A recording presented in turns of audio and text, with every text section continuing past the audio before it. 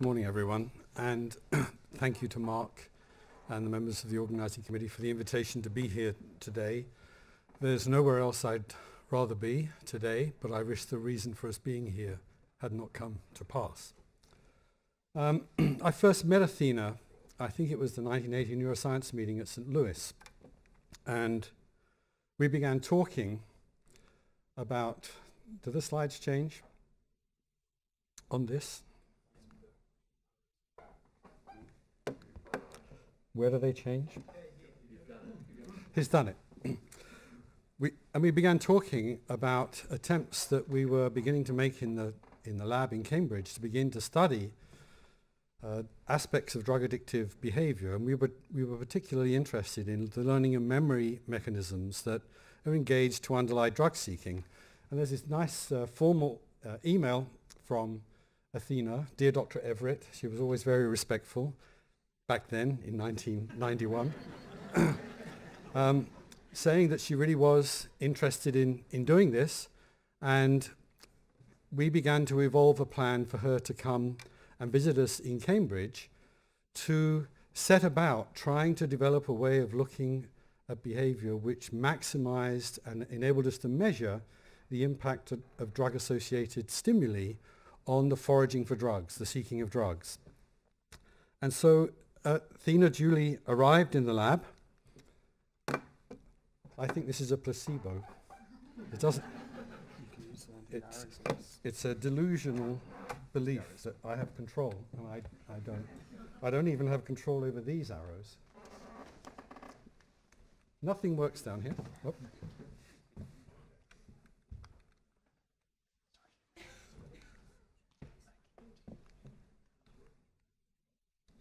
You see, it's not just me.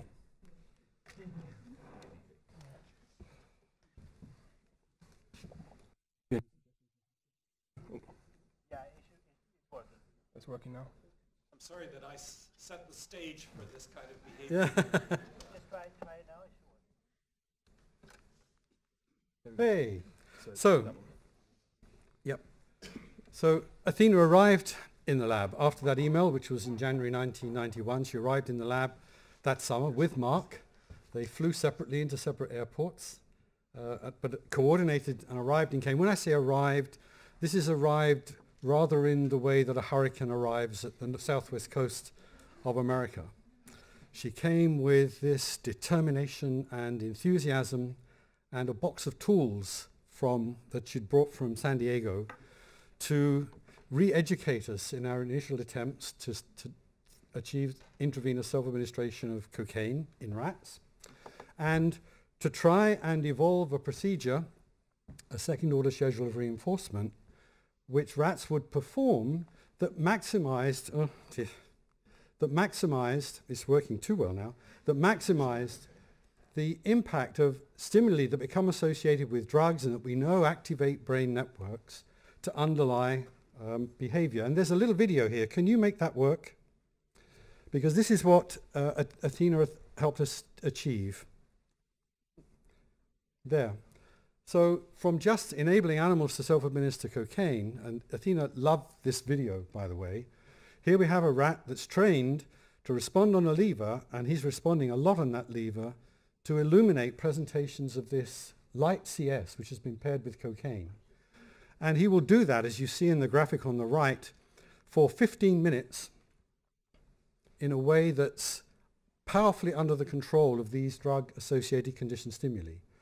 So these conditioned stimuli, acting as conditioned reinforcers, mediate the delay to eventually acquiring an intravenous cocaine self-administration.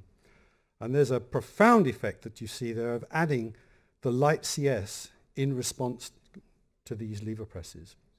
This is a second-order schedule of reinforcement, cocaine reinforcement.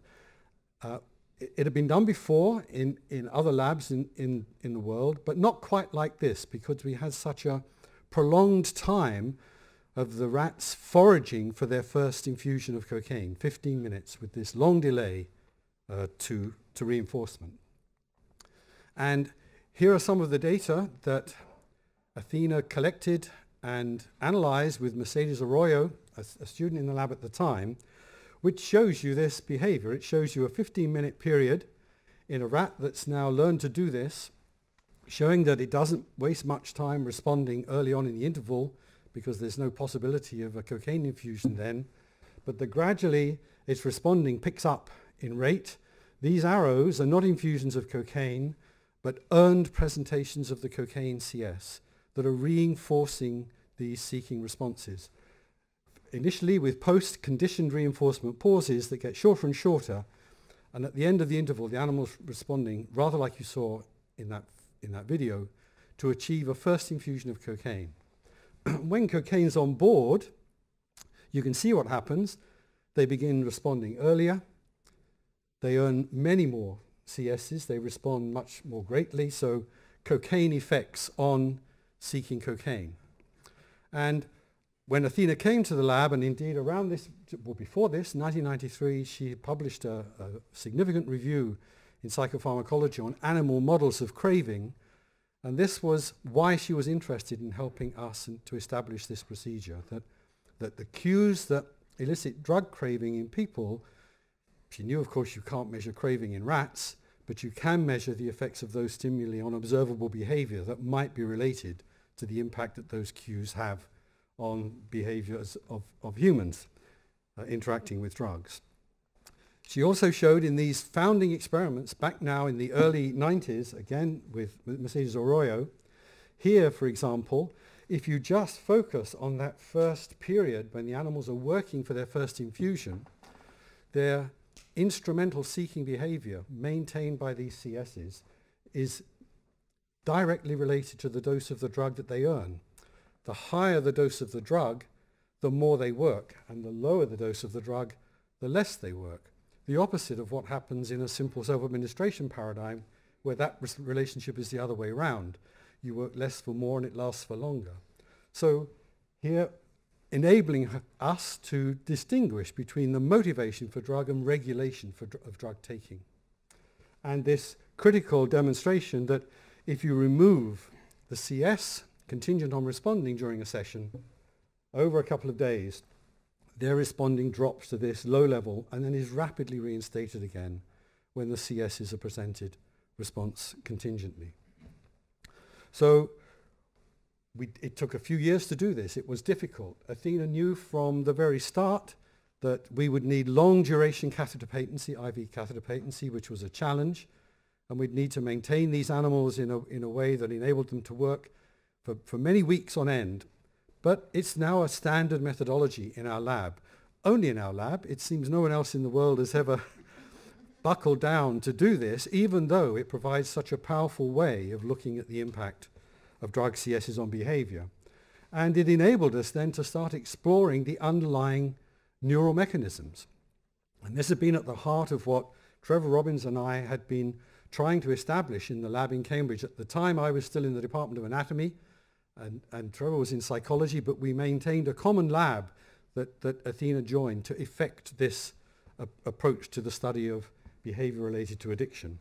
And with Athina, and experiments done by Rachel Whitelaw, a young graduate student in the lab, we showed that if you took the basolateral parts of the amygdala offline with a selective lesion, animals simply couldn't acquire this drug-seeking behavior under a second-order schedule. And a little later, Rotsuka Iko showed that if you inactivated the core of the nucleus accumbens, the same was true. And subsequently, we showed that this is a system, a basolateral to amygdala to nucleus accumbens core system that underpinned the impact of conditioned reinforcement on cocaine-seeking behavior, consistent with the work that Trevor and I had done with Martine Cador a few years earlier, isolating the conditioned reinforcement process and showing that it too depended upon interactions between the basolateral amygdala and the nucleus accumbens core. Having now established this difficult but nonetheless very reliable and stable procedure, and to have animals responding for long periods of time, that work evolved. And I'm just going to show you a couple of snapshots of things that we've been able to do subsequently. Again, a study by Rotsuka Ito in animals now that had been working under this schedule for a couple of months, such was the level of our success under Athina's guidance, to show that when the behavior was well established, the dopaminergic correlate of well-established cocaine seeking is in the dorsal striatum, not in the nucleus accumbens core or shell. Yet, if you crept up on the animal with a surprising presentation of a cocaine CS, it was able to increase dopamine in the core of accumbens rather selectively, and that the effect on dopamine transmission in the dorsal striatum under a prolonged period of seeking was as great as actually the change in dopamine that occurs on self-administering the cocaine. And soon after that, Luc van der Schuurm, when he came to the lab, showed that actually when the behavior has gone through the acquisition stage and is now well stabilized and performed daily for weeks on end, this behavior becomes dependent on dopamine in the dorsolateral striatum.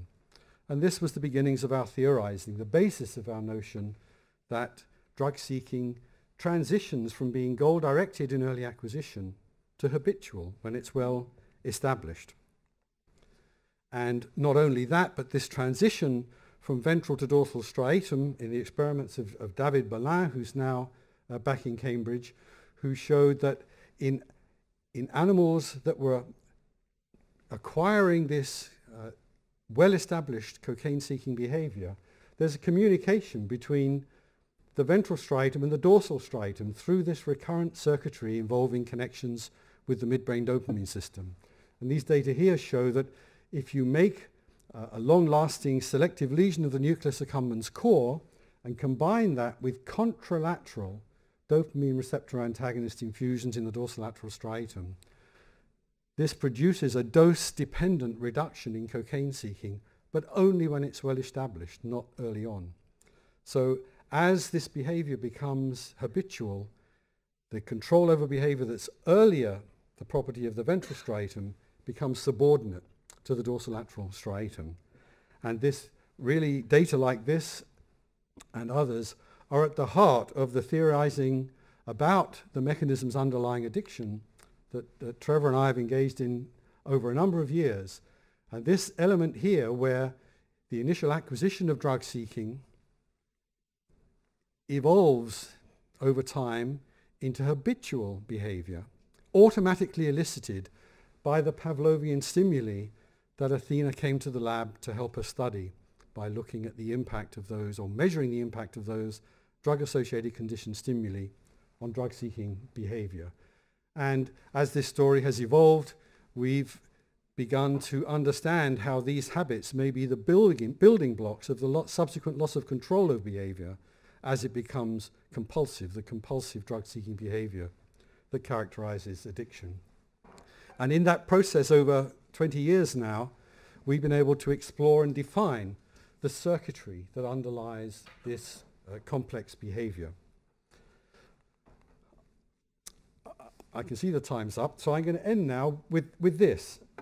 When I first met Athina, and when we first discussed about her coming to Cambridge, this was someone who just finished a superb PhD, as we'd heard from George in his lab, and wanted to explore something new in this domain of science. It was an intellectual interaction, and it set up a collaboration, and she came to the lab. And she brought all of this determination and enthusiasm and passion that characterized Athina's approach, not only to work, but the world. But there was another part of Athina, which I'm sure you all know about, which that she was open to friendship. And indeed, we became friends, not just Athina and me, but Mark and Athina and me and my wife Jane, who's here in this slide, and my daughter Jessica, who's about 4 at the time. And this is all of us on vacation, a wonderful vacation in Greece, in Santorini and Skiathos, 24 years ago now. My daughter's now 28. She was 4 there. And I was talking to my daughter on Skype. She now lives in Sydney on Saturday, and told her I was coming to attend this event. And she reminded me that apart from the tremendous affection she has for Mark and Athina, that it was Athina who taught her how to be subversive.